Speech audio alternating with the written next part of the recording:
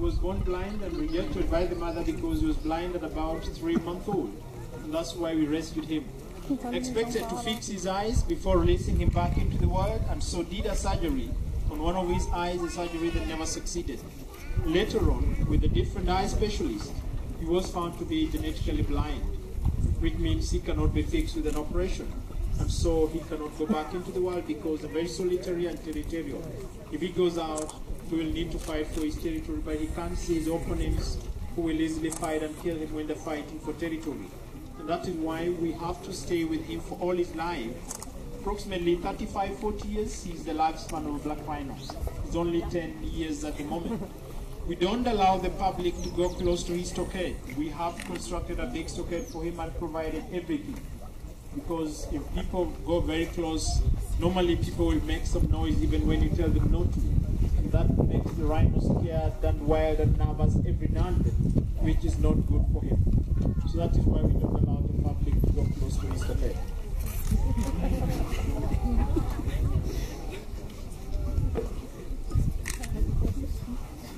Any other question?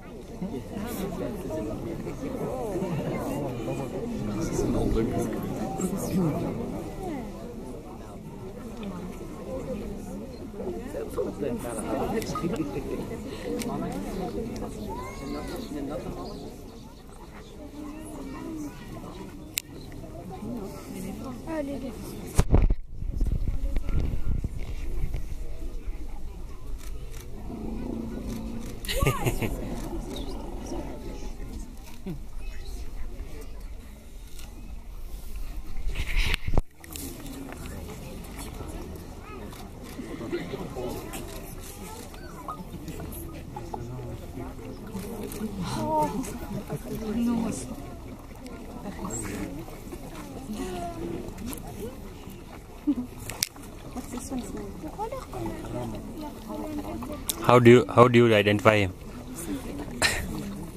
Will you wait? That guy will tell you. How do you know? Because you're used to him?